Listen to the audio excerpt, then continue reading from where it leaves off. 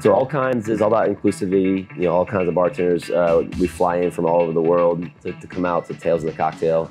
And the cocktails are all different and unique. It's everything from spirit forward, you know, plays on classic martinis, but then kicking it up a notch with things like, you know, caviar being served alongside as the garnish. If we're gonna be bougie, we're gonna be bougie. Yeah, you're taking all those, an elevated program and even kicking it up a notch higher. Yeah, when it made sense, we tried to actually incorporate like a mouche bouche, if you will, a culinary part that would really sync well with a cocktail. I think one of the best ones we had was that energy fig ball. So we had it was amazing. Yeah, the Lee Pirate was old fashioned.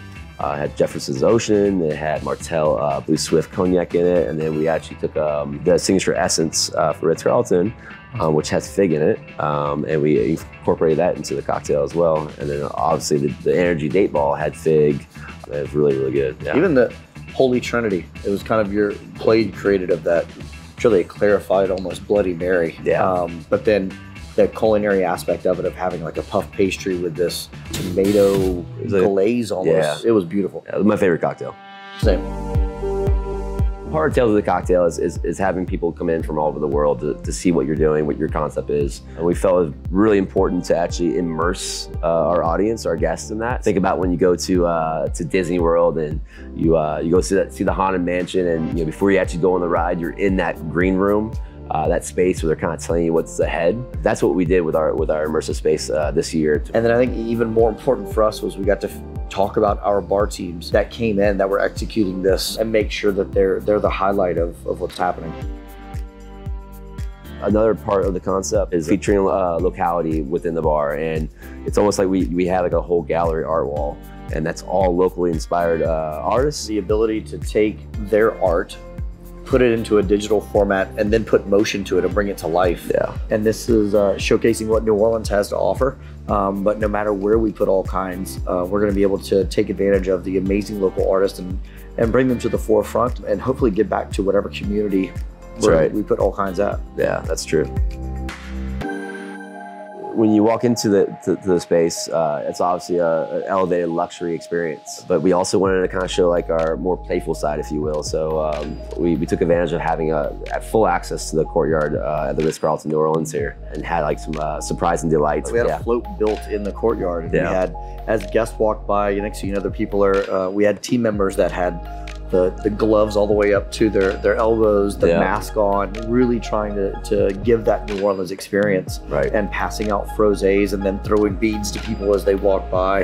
And then obviously, you know, the colors of Mardi Gras with the purples and golds and yellows and all that, and really just activated that courtyard to make it feel like you're kind of sitting in the middle of, well, I don't know, an elevated Mardi Gras experience. Right. You know, elevated spirits is one thing, right? So we had the Phoebe in the corner during the whole entire experience. That's literally a whiskey that's like 55 years old.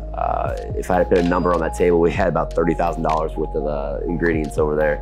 But we wanted to really kind of surprise and delight our guests, giving them a special coin that they could redeem for a dram from that Phoebe's, right? We're always wanting to have that elevator spirit selection at our cocktail bar. And then some other cocktails to talk about, like, what about the Jet Blue? Jet Blue. It was awesome, right? We had Lagoon Bay, which gave it that insanely cool bright blue color to it, which, you know, but it's still that orange aperitif. Yeah. And then you've got the ice molds that were airplane. We did coconut milk, which was just visually super cool and appealing, very, very Instagrammable. Yep. As it melted in a drink, it started to change the profile of the drink. You can go through every single one of the cocktails, from the Lanyap all the way to Jet Blue, Crockett tubs in between, of just something over the top, putting smoke into a cocktail, freezing over the glass with a gun, right? All these unique things, but it was done fast and efficient. So the guests just had a really great time experiencing it throughout. I think when you look at Tales, there's so much going on and so many activations and parties and events. To get people to come back and say that out of everything, this is the one that stuck out most, you know, just like Ritz Carlton, right? It's the best of the best. Yeah. We want this activation every year to stand out above the rest. And I think we were able to accomplish that this year. I think we really want to make sure that we help put Ritz Carlton on the map too. Right. From being relevant in the cocktail scene, in the beverage industry. And when we start trying to attract more talent to work at Ritz Carlton, helping them realize what we're doing and outside the box thinking that's happening at Ritz Carlton hotels. And so it was very heartwarming to have people come back through and say, this was it. You guys crushed. This was the Ritz Carlton of all the activation. You know, one of the things we really wanted to accomplish with this was to get this in people's hands and get them to experience it and taste it and live it. So we can take this brand and we can take it to other Ritz Carlton. So it could be in Singapore, it could be in South Beach, it could be all over the world. You know, as a pop-up too, right? You might see us at, you know, whether it's F1 or Art Basel or Venice Food and Wine. This is something that hopefully people can identify and say, oh my God, all kinds of bar, how do I get into that? Right. It's that VIP over the top experience. 100%, yeah.